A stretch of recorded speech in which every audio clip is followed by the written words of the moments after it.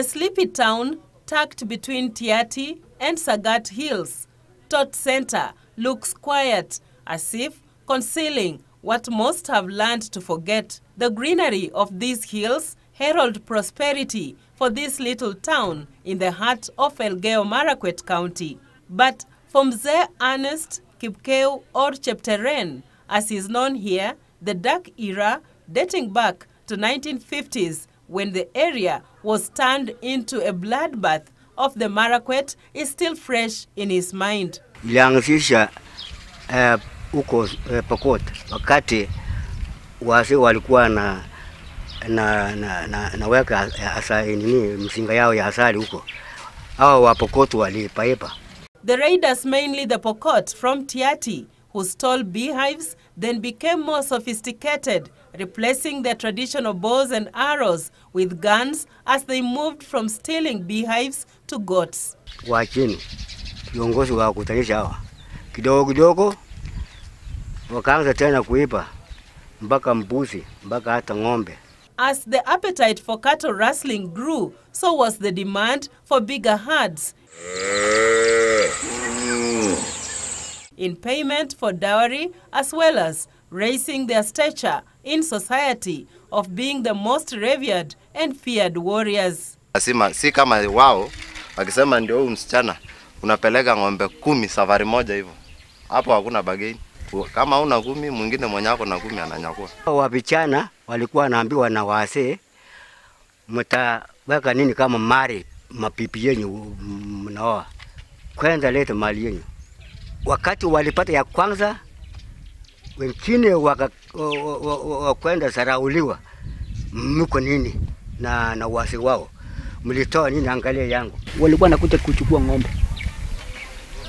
na mbuzi. Wanatania hiyo mbuzi naenda kupotelea hapa. The raiders then embarked on a more military style of raiding as they took reconnaissance, studying the Marakwet before launching their attacks. Tulikuja ka amani ilipo rejea, tukanunua mbuzi kidogo.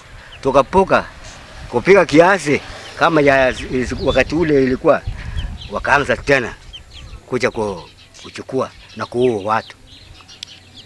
Wale wafibu wanapenda kutafuta vitu ya haraka, hawezi kutoa jasho, ni kama hao sasa. Tired of being raided, with the government aloof and unresponsive to the plight of the Marakwet, the locals decided enough was enough and called upon their local Marakwet youth to step forth and defend their turf. Ili tuende tujifije huko. Lakini hata hiyo wakati ilifika an extent to vijana wali drop out of school na kujoin counter hawa nini. Watu wengi sana waliwacha shule kwenda kupigania nchi yao. So nyewe tulipigana. But this came with a heavy price. The raiders began to choose targets that would inflict much pain and apprehension. The stoic Yossi and Sagat Hills stand resplendent. Beneath is Tot Sub-County Hospital. This was the scene of a gory sight when parents and their children were killed in cold blood by bandits in 1999. It was untold anguish and suffering as mothers and their children lay dead, all because they came out from the call by the government to get immunization. Lakini kwa bahati mbaya, hawa wavamizi wa Pokot wakakuta watoto wako wanatembea barabara, wengine wakiwa na wazazi, wengine walikuja peke yao. Lakini wakaua watoto ovyo ovyo. Hata kuna mama aliwawa na watoto wake twins. Mpaka sasa hatuwezi sahau watu wengi walipoteza maisha yao. In part 2 of our series, Kerio Valley, From Killings to Prosperity, we talk about Murkuto massacre. Stay tuned. Judith Akolo, Channel 1, Marakwet Sub-County.